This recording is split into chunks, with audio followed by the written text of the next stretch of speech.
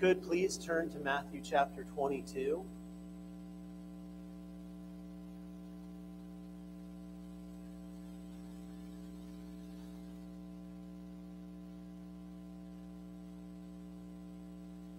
And we'll wait for my technology to warm up here.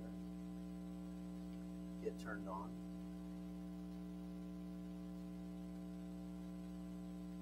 It's great to have Katie here today, too.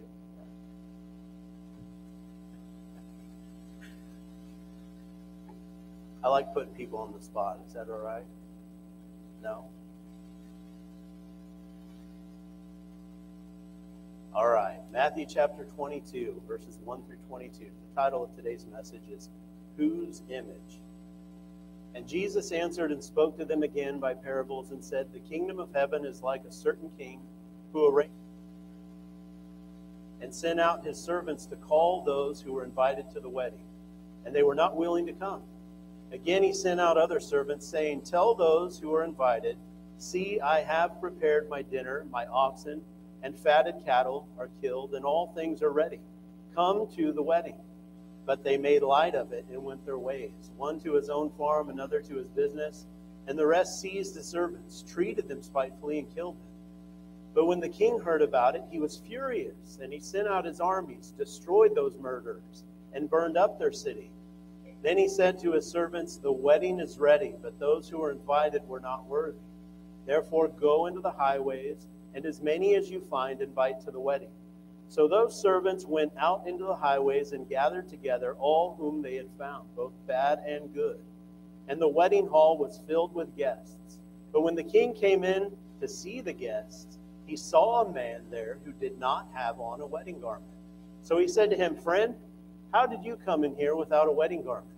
And he was speechless. Then the king said to the servants, Bind him hand and foot, take him away, and cast him into outer darkness. There will be weeping and gnashing of teeth, for many are called, but few are chosen. Then the Pharisees went and plotted how they might entangle him in his talk. And they sent to him their disciples with the Herodians, saying, Teacher, we know that you are true, and teach the way of God in truth. Nor do you care about anyone, for you do not regard the person of men. Tell us, therefore, what do you think? Is it lawful to pay taxes to Caesar or not? But Jesus perceived their wickedness and said, Why do you test me, you hypocrites? Show me the tax money. So they brought him a denarius, and he said to them, Whose image and inscription is this? They said to him, Caesar's. And he said to them, Render therefore to Caesar the things that are Caesar's, and to God the things that are God's. And when they had heard these words, they marveled and left him and went their way. Let us pray again. Heavenly Father, we come before you to thank you so much for your word and your truth. Lord, I pray that you would open our eyes, our ears, our hearts to understand what you have for us today. Use me as nothing more than a vessel, and that you would be glorified. We ask this in Jesus' name. Amen. The Pharisees tried to entangle Jesus in his teachings many times. They tried to find a reason to come up with to kill him, which was their ultimate goal. They knew they needed a reason. The only one that they ended up finding was that Jesus claimed to be the Christ, the Son of the living God, therefore declaring that he was in fact God. And we see in verse 15 of what we just read here that they were once again trying to entangle Jesus.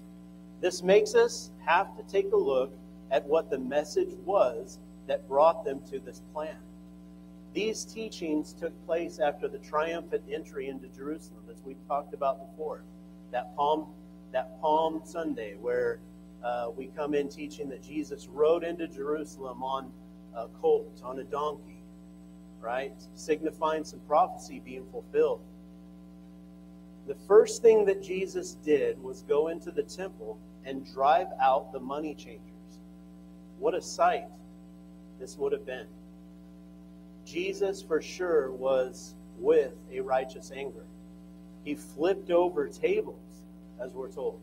John records that he made a whip of cords. Can you imagine that? A whip of cords.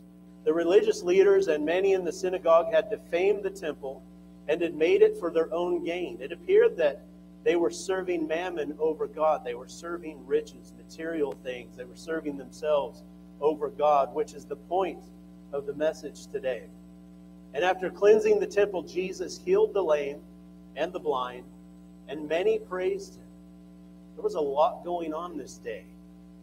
Jesus went in, flipped over tables, made a whipping cord, and drove out the money changers. Then he turns around and he heals blind and lame people, and many people are praising him. This did not make the religious leaders happy at all. Jesus left, he spent the night at Bethany, and then he came back the next morning. He went into the temple after eating breakfast, and he began teaching with parables once again that were directly calling out the Pharisees. These parables were directly calling out these Pharisees. We had the parable of the two sons, the wicked vine dressers, then the wedding feast that we just read about. All of these directly calling them out. You know, do you get it? When we read through that parable of the wedding feast, the wedding, and the invitations go out, and the people are like, whatever, we're not going. We don't want to go. Then they take the messengers, treat them spitefully, and they kill them. Then what happens? The message goes back out along the highways, the byways. Come to this wedding. Do you know what's being talked about? What's being talked about here is the rejection of the Messiah by the Jewish people during that time. And we see that this parable is ultimately talking about all of the murder and the killing that went on of Jesus, not only Jesus, but his servants, the ones he sent out to teach and to preach. This message was going out to the lost sheep of Israel. And yes, there were many saved out of the Jewish community. I mean, the apostles were Jewish. We forget to realize that sometimes, and that we read about many being saved in the book of Acts. But ultimately, the majority, the message was that they rejected Christ. So we see these parables calling them out directly. And this brings us to the point of the message today, because in this planned entanglement, Jesus answers a question in such a way that I believe many of us have missed. I know I did. I'd never thought about it this way. And I'm not one to say, I have got a new revelation. No, I don't. I've just missed the point of what Jesus was also teaching you. The Pharisees send their learners to Jesus to ask, Teacher, we know that you are true and teach the way of God in truth. Nor do you care about anyone, for you do not regard the person of men. Tell us, therefore, what do you think? Is it lawful to pay taxes to Caesar or not? Jesus knew there was wickedness in their hearts. He called them out on it. He calls them hypocrites. And in verse 19 he says, show me the tax money. Let me see it. Show me the tax money. So they brought him a denarius, and he said to them, whose image and inscription is this? And they said to him, Caesar's. And he said to them, render therefore to Caesar the things that are Caesar's. And I want you to get this next point. And to God, the things that are God's. Hold on to that. Put that in your brain. Write it down. Get it into you. Because we have a couple of things going on here. Jesus is showing them this denarius. And he says, whose image is on this? This belongs to Caesar. Render to him the things that are his, and to God the things that are God's. What are those things? What do we render to God, the things that are his? Well, we're going to get into that. And it says, when they had heard these words, they marveled. They marveled, and they left him and went on their way. Why did they marvel?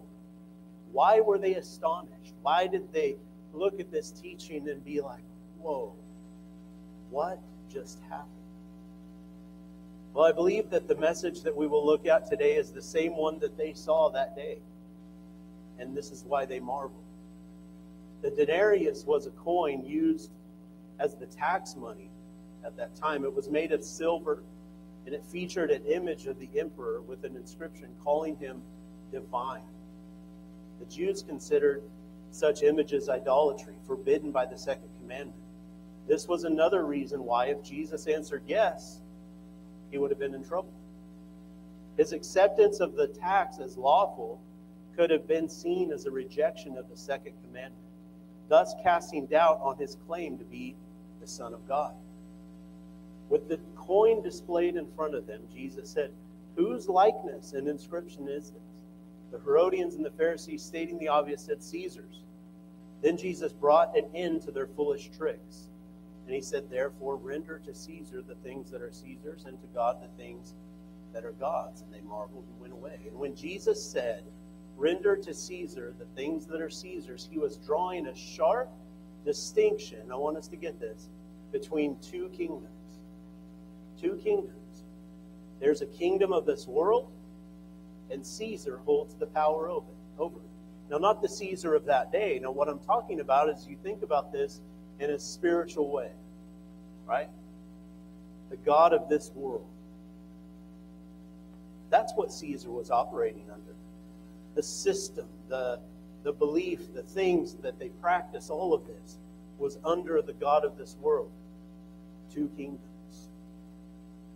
There's a kingdom of this world and a kingdom of his world. That kingdom belongs to Christ. And in John 18:33 through 36, it says, "Then Pilate entered the praetorium again, called Jesus, and said to him, 'Are you the king of the Jews?' Jesus answered him and said, 'Are you speaking for yourself about this, or did others tell you this concerning me?' Pilate answered, 'Am I a Jew? Your own nation and the chief priests have delivered you to me. What have you done?'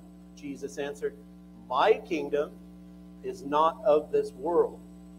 If my kingdom were of this world, my servants would fight so that I should not be delivered to the Jews.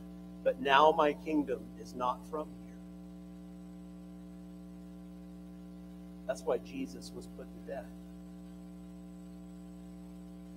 Because he came to deliver those from the kingdom of this world, to be accepted into his kingdom, the one that is not of this world. Now, Christians, as Christians, we're part of both kingdoms, at least temporarily. Under Caesar, we have certain obligations, and I say Caesar, I mean the rulers of this world, the people in charge of us. Do we pay taxes just like they did back then? Yes, we do. Do we follow the laws of what's going on out here? Yes, we do. We follow all those laws. We have obligations. We have all obligations that involve material things. Look at the things that we take part of. We talked about this last week, about how everything is commercial. It's all commercial. And you have people going against one another to be the best and the most popular. Car companies, clothes, food, all of it, material things of this world. Now, because we like a certain brand of clothes or we drive a certain car, does that mean that we're not of his kingdom? No, it doesn't. Because we don't put these things above him. We don't put this kingdom that we are obligated to above him. We know that we are part of a better kingdom, a bigger kingdom, a kingdom not of this world. There are two kingdoms. There are saved and unsaved. And I know we could do this all day long with different things. But when it comes down to it, saved and unsaved, there are found and there are lost. If we're looking at it through Christian eyes, through saved eyes, through born-again believer eyes, if you belong to God, then you can look through it in these eyes. There are those for Christ and those against Christ. Now we're going to get into some scripture that proves this point. You're either for Christ or you're against him. Whether or not you believe in him, doesn't matter. Because scripture tells us that one day every knee shall bow and every tongue confess that Jesus Christ is Lord, whether you believe in him or not. And woe to those who don't believe in him, to do it first on that day. And praise God for all of us who have bowed the knee and confessed with our mouth that Jesus Christ is Lord before we leave this place. In Matthew 12:22-30, it says, "Then one was brought to him who was demon-possessed, blind and mute, and he healed him, so that the blind and mute man both spoke and saw. And all the multitudes were amazed at this. Could this be the Son of David? Now when the Pharisees heard it, they said, 'This fellow does not cast out demons except by Beelzebub, the ruler of the demons.' They were saying that Jesus had his power from Satan. But Jesus knew their thoughts, and he said to them, 'Every kingdom divided against itself is brought to desolation, and every city or house divided against itself will not stand. If Satan casts out Satan, he is divided against himself. How then will his kingdom stand? And if I cast out demons by Beelzebub, by whom do your sons cast them out? Therefore they shall be your judges. But if I cast out demons by the Spirit of God, surely the kingdom of God has come upon you. Or how can one enter a strong man's house and plunder his goods, unless he first binds the strong man, and then he will plunder his house? He who is not with me is against me, and he who does not gather with me scatters abroad." This is one of those teachings that we need to hold dear and close to our heart, especially as days draw worse and worse, as we get closer to what I believe are the end times. And for the last 2,000 years, it's been the end times. We're told this in Scripture. All of the apostles called it the end times. When Jesus ascended on high, they were living in the last days. Does that mean that God is not true and what he said would come? No. He's long-suffering, like we've talked about. He's merciful, and his wish is that none should perish, but that all would come to believe in Christ. But that day is quickly approaching, I believe. And I believe many of us here see it happening around us. And for me, it gives me a peaceful feeling. Isn't that strange? It gives me a peaceful feeling to know that I'm secure no matter what happens. No matter if I have to face some guillotine. You know, people joke about, well, they're going to have guillotines everywhere. Well, we don't know that, but it could happen. Whether I have to face that or whether I'm raptured or whatever it is, no matter what I have to face, I know that Christ is with me. But our focus shouldn't be so much of, well, what am I going to do? And is the rapture true? Well, this person says the rapture's not true, and all of this and that. We can get so caught up in our feuding and our fighting that we take our eyes off of Christ and we put it on our opinion, on what we want to happen, and that messes us all up. But our focus should always be on him, that no matter what happens, I'm going to be fine. Because I belong to him. I am his. I have his image upon me. And that's what we're getting into. That's the heart of this today. His image is upon me. I belong to him. Just like that coin belonged to Caesar. When God looks upon us, he sees us clothed in the righteousness of Christ, and he knows that we belong to him. We are his. In Matthew 6:24 it says, "No one can serve two masters, for either he will hate the one and love the other, or else he will be loyal to the one and despise the other. You cannot serve God and mammon." If your goal in this life is to become rich and to own as many things as you can and to be wealthy and to achieve fame and to achieve all of these accomplishments, your focus is wrong. It's wrong. Now, yes, Christians can be successful. They can have money. But it's a very slippery slide that you could be on if that's your focus. If you enjoy those things. Now, I count everything beyond salvation to me is a blessing. The food, now, don't get me wrong, I take this for granted. I do it every single day.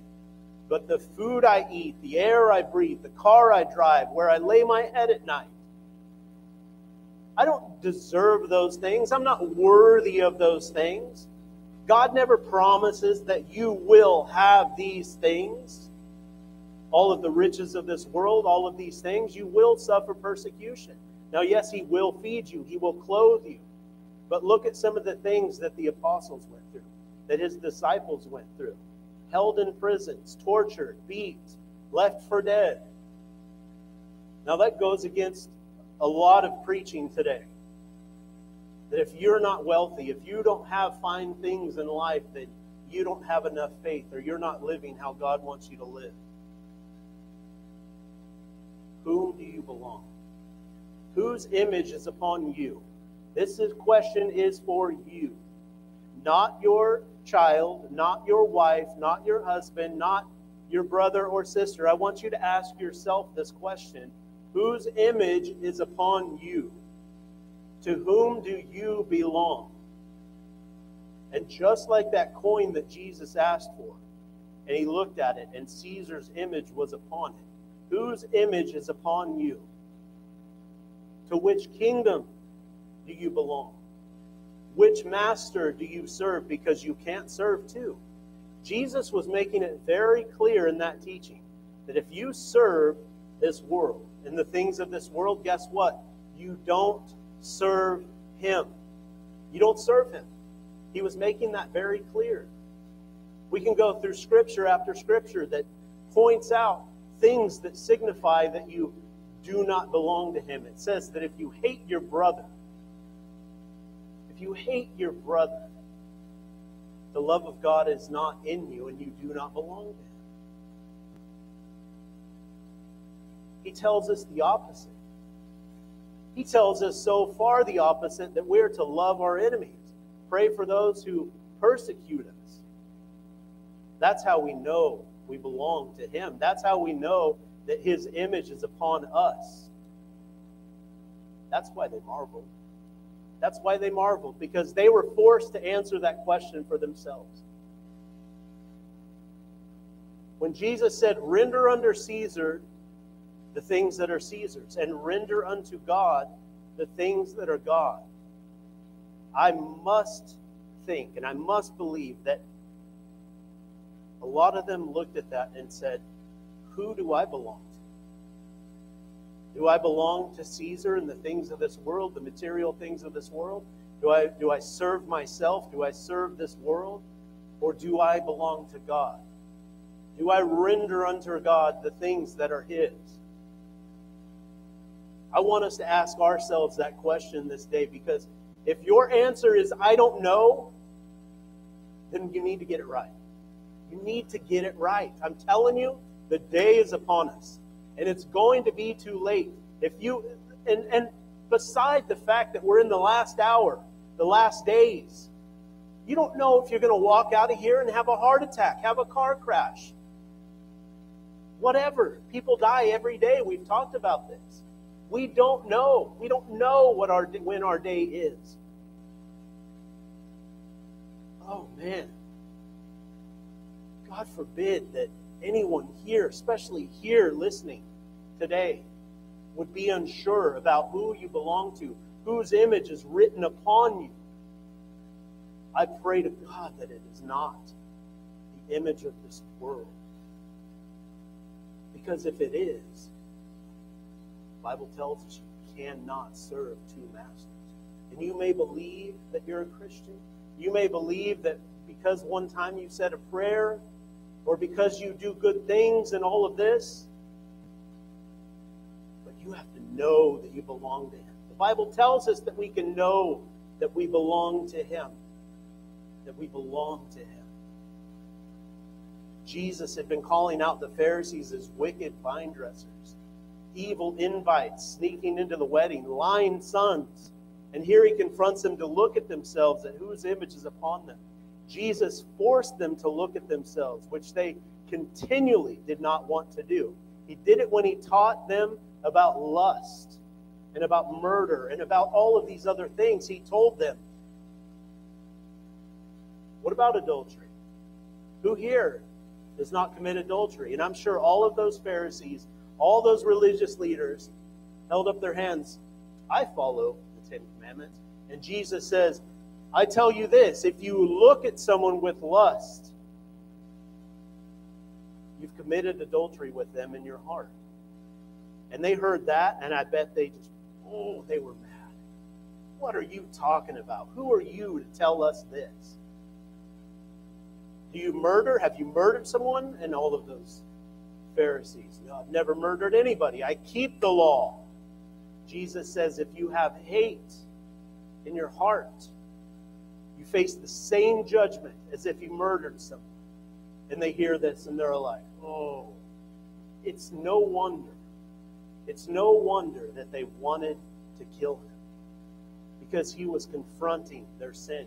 He was confronting the need for a Savior. He was not only showing them, he was showing all of us, everyone, our need for a Savior. That we cannot follow the law how it's supposed to be followed. Only he could. That's why he came. He followed it. He was sinless. That's why he was the perfect sacrifice, the spotless lamb. That's why his blood is the perfect sacrifice for the remission of sins. They did not want to hear it. They didn't. They were angry and they wanted to kill him. Look at what it says in John 3:18-21. He who believes in him is not condemned, but he who does not believe is condemned already because he has not believed in the name of the only begotten Son of God. And this is the condemnation, that the light has come into the world, and men loved darkness rather than light, because their deeds were evil. For everyone practicing evil hates the light and does not come to the light, lest his deeds should be exposed. But he who does the truth comes to the light, that his deeds may be clearly seen and that they have been done in God. Now I want to ask you this. For those of you who have been born again, those of you who have been saved, do you remember the person you were before? Do you remember that person? I do. I remember who I was. I think it's good to remember back sometimes. Not to desire who I was before, but to look back, and I'm blown away at how God could save or even want to save someone like me. But I want to ask you this. Have you ever thought back to who you were before you got saved and remember, that's right. That scripture is right.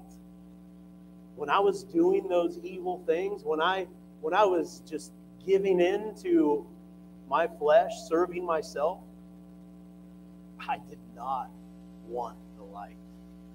I did not want that light upon me. I wanted my deeds hidden. I didn't even want to see a Bible, let alone look inside of it, because I knew what it said. I had grown up in church. I knew what was in there, and I knew it spoke out directly against the things that I was doing. His image was not upon me. I did not belong to him. The image of this world was upon me. But I can remember back, speaking clearly of what these verses mean.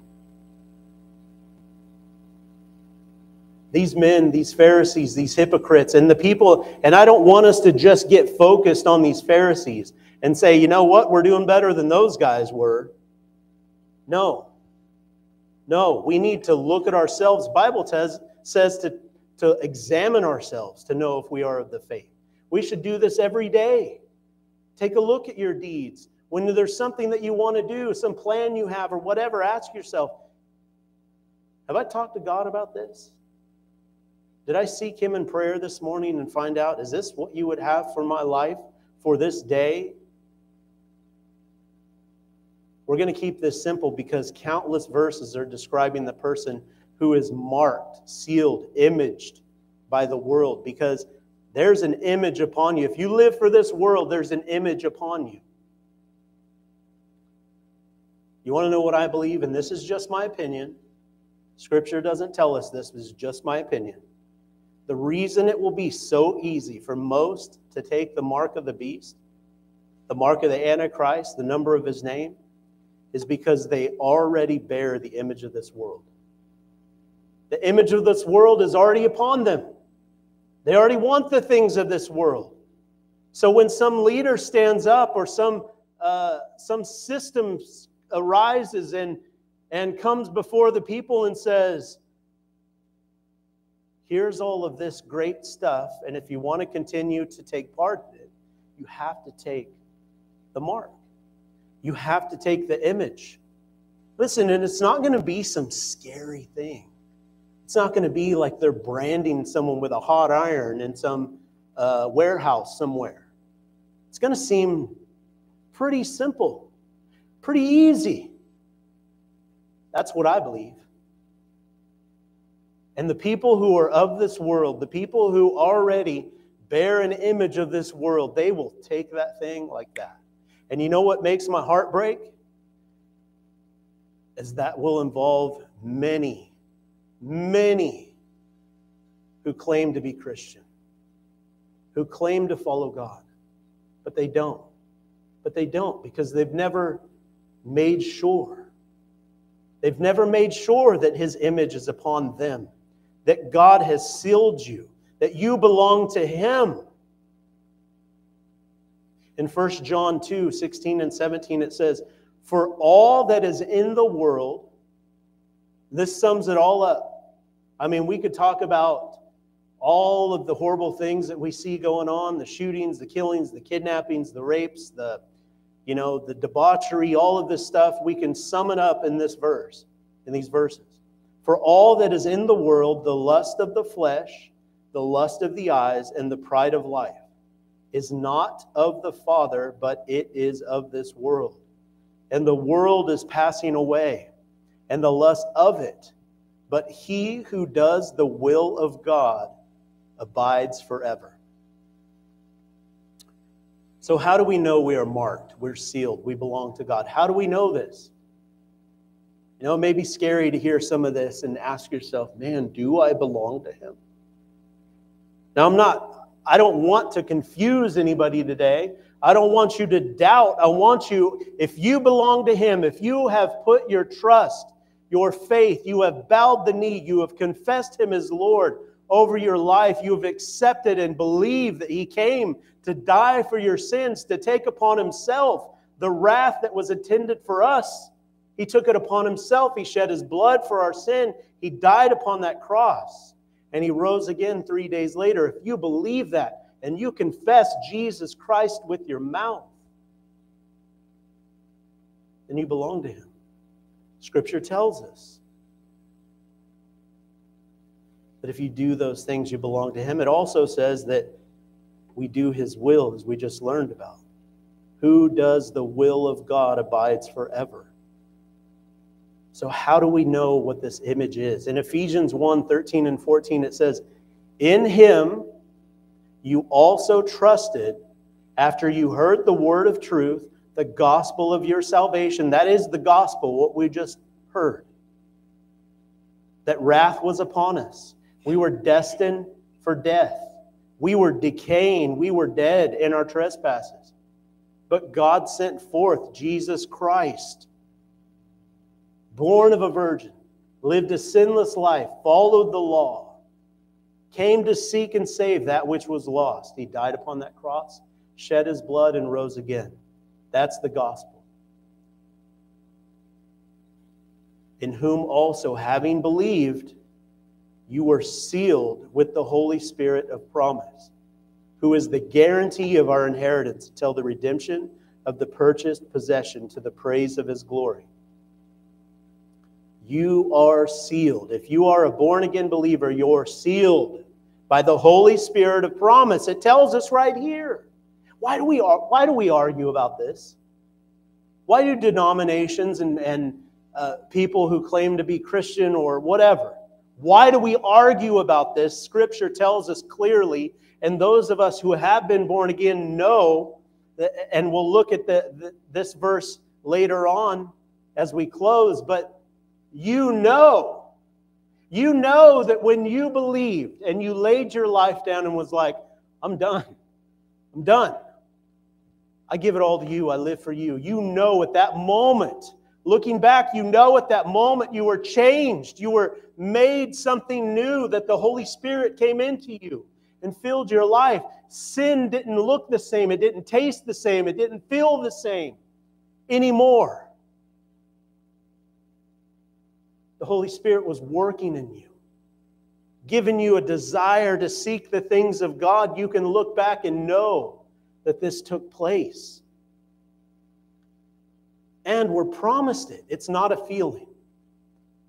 Now, we talk about this all the time. Do not rest on your feelings. Do not allow your feelings to determine what you believe about His promises. Because there are going to be days where you may hear this verse and be like, man, it's just hard for me to believe that right now, because of the things I'm going through. I feel so far away from God. But you just remind yourself, hey, I may not feel a certain way, but He promised it right here that this happened. As Carol sang that song about promises earlier, they're so important. When God promises something, it's true. It's true. It either has happened, it's going to happen. It's true. We can rest on His promises. Now, I took this from another Christian author, but it's 22 signs you are marked by God for a purpose. God is speaking to you. God is speaking to you. Now, I'll add this. When we pray, yes, I believe that God speaks to us sometimes, but I'll tell you this. It will always align with His Word. Now, for me, what I believe is that the main way that God speaks to us is through His Word. Now, does that not mean that God can place something specific on your heart? No, He can. He's done it with me. Does that mean that God can't give someone else a word of knowledge or a word of wisdom to come to you and say, hey, I just feel led to tell you this. But it will never, ever, ever contradict God's Word. It will not. It will not contradict His Word. You have a burning desire to follow God. Now, there'll be times where you don't feel this burning desire. But you know you have a burning desire. You have a desire to follow Him. You live to please God. You have surrendered your life to Him. You want His will in your life. Now, as we go through these, I want you to ask yourself these questions. Do I really want to follow Him? Do I have a desire to live my life for Him? Have I surrendered my life to Him? And I want to do His will. You're being transformed by the power of God. Are you the same person that you were a year ago? 2 years ago? Now, Paul even confronts some of the Christians who remained babies, and he's like, hey, what are you doing, baby Christians? It's time for you to grow up. Stop drinking the milk. Start eating the meat. That's why it's so important for us to get together, assemble together, read your Word, pray together, have Bible studies together, talk about His Word, sharpen one another. It's so important for us to do. You're living a life of obedience to God. You have a desire to do the things that He's called us to do. The things like we've talked about. We talk about this all the time because I believe it's so important, because if you can love your enemies and pray for those who persecute you, then I think it's probably pretty safe to say that it's not going to be too hard to love everybody. It's not going to be too hard. And Scripture tells us that we don't fight against flesh and blood. We fight against darkness and the rulers of the wicked high places. We don't fight against flesh and blood. If you have unforgiveness in your heart, I don't care who it's to or what they did to you. Not saying that you don't have every right to be angry. Not saying that what they did wasn't wrong. But if you have unforgiveness in your heart, you're only hurting yourself. You are poisoning yourself. Not just spiritually, but physically. Doctors have come out and said that anybody who holds hate and anger in themselves, it develops into sickness. Physical sickness. Get rid of that anger. Get rid of that unforgiveness. It doesn't mean that you have to, go let yourself be a doormat to whoever's hurting you. But just forgive them. Say, you know what? I'm getting rid of this thing that they did to me. I'm done with it. I give it to you, Lord. I don't want it anymore.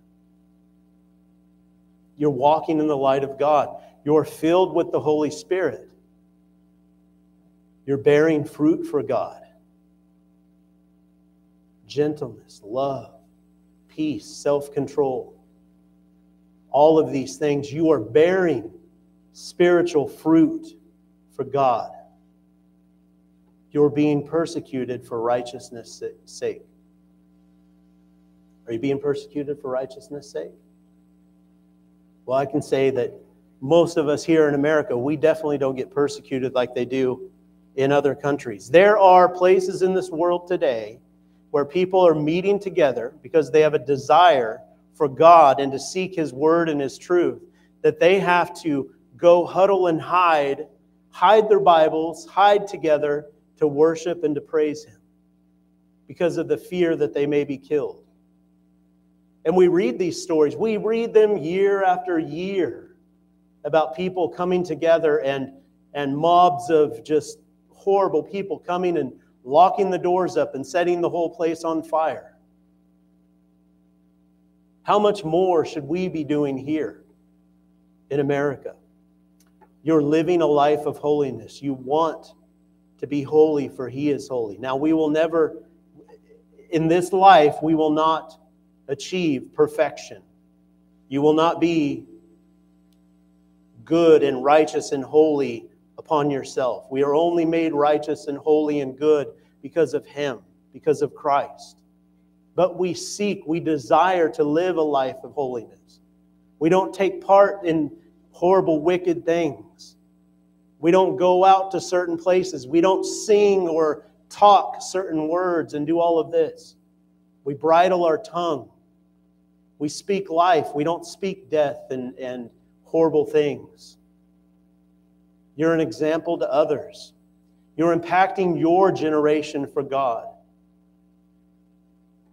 You are walking in the supernatural power of God. You have intimacy with God. You spend time with Him. You want to spend time with Him. You are led by the Spirit of God. You are filled with the joy of the Lord.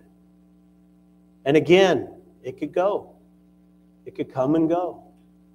But when you think upon who you used to be and how God saved you, does that fill you with joy? It does me. That's all it takes. Is if I'm feeling down, or if I feel, even if I need to correct myself, if I'm feeling a little high and mighty, I like to remind myself, hey, mister, who do you think you are apart from Christ? You better settle down.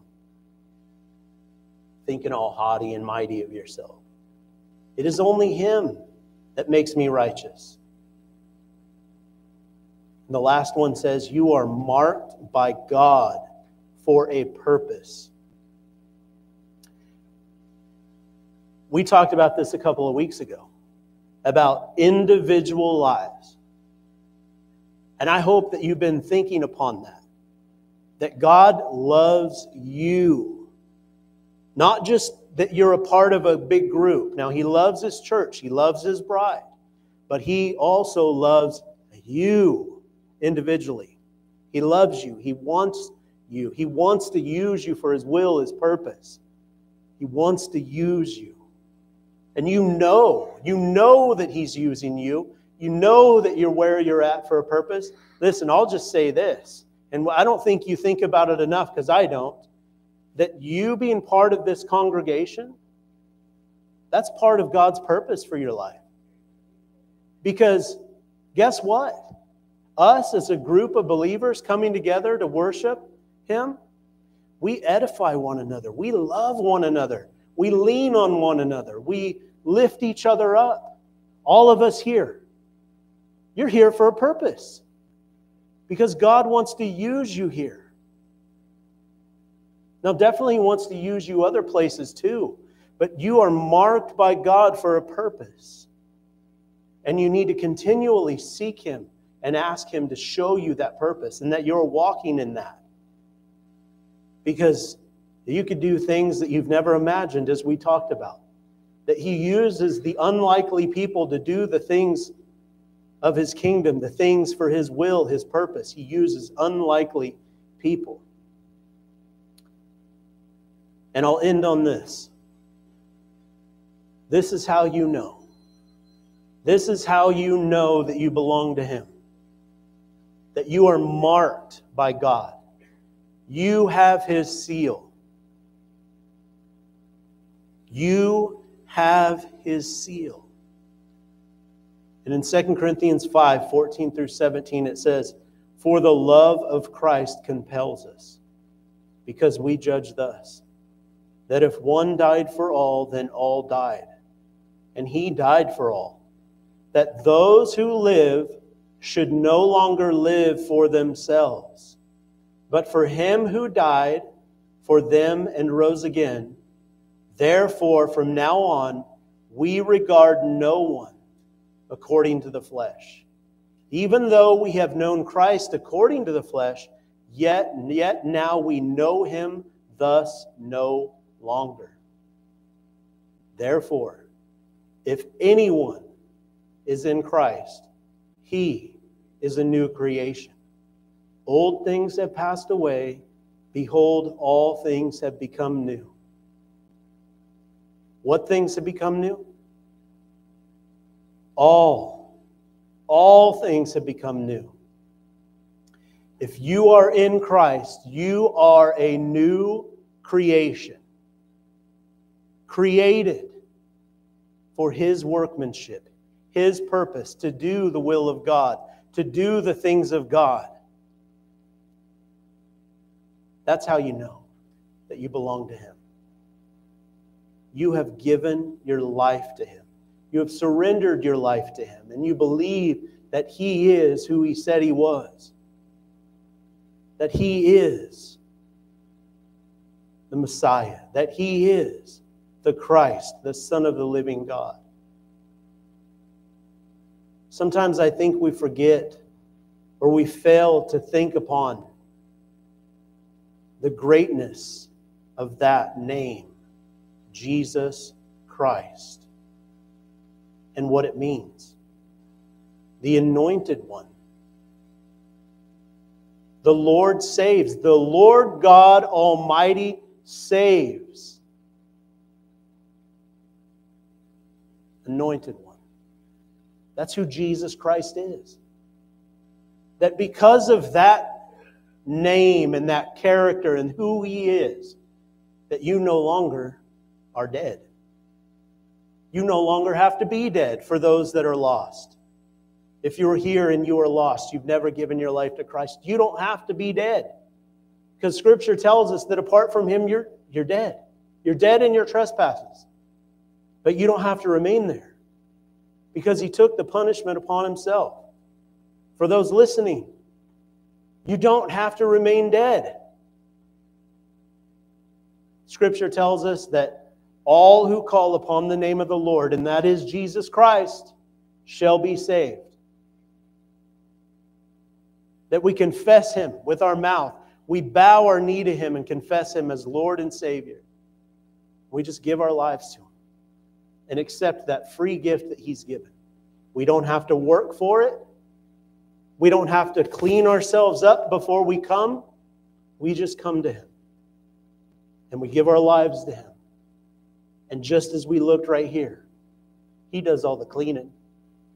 He's the one that cleanses us from all unrighteousness. He's the one that gives us His Holy Spirit to live within us, to abode with us. And that's when we know we belong to Him. We are marked by God. And I'll end with this question. Whose image is upon you? Whose image? Let us go to the Lord in prayer. Heavenly Father, we come before you to thank you for your word, your truth. Lord, we thank you so much for Jesus Christ and the sacrifice that He made upon that cross. Lord, without Him, we would still be lost. We would be destined for death. Lord, but we're so thankful that you sent Him to take the place on that cross. If you're here today and you have never given your life to Christ, if you've never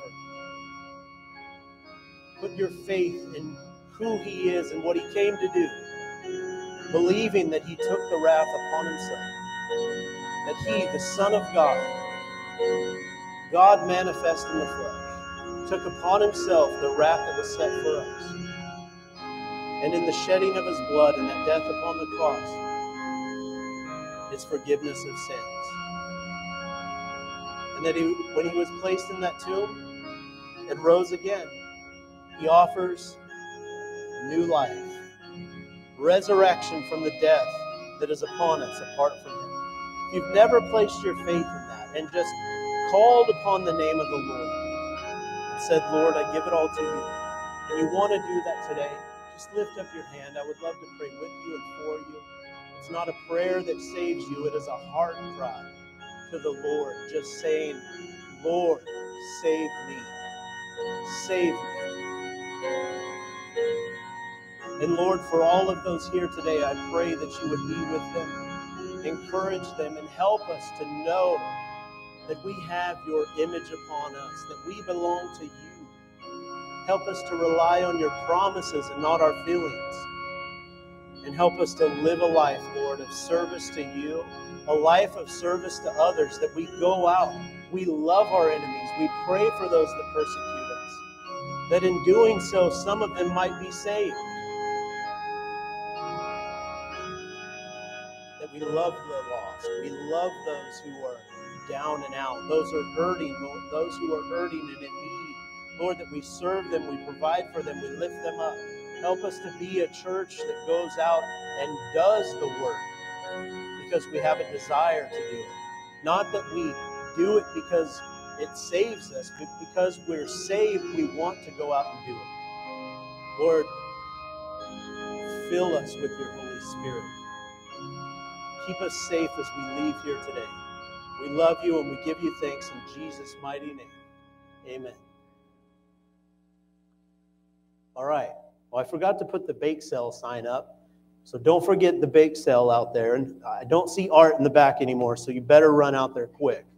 So let's get going before he takes it all. Our Father who art in heaven, hallowed be thy name.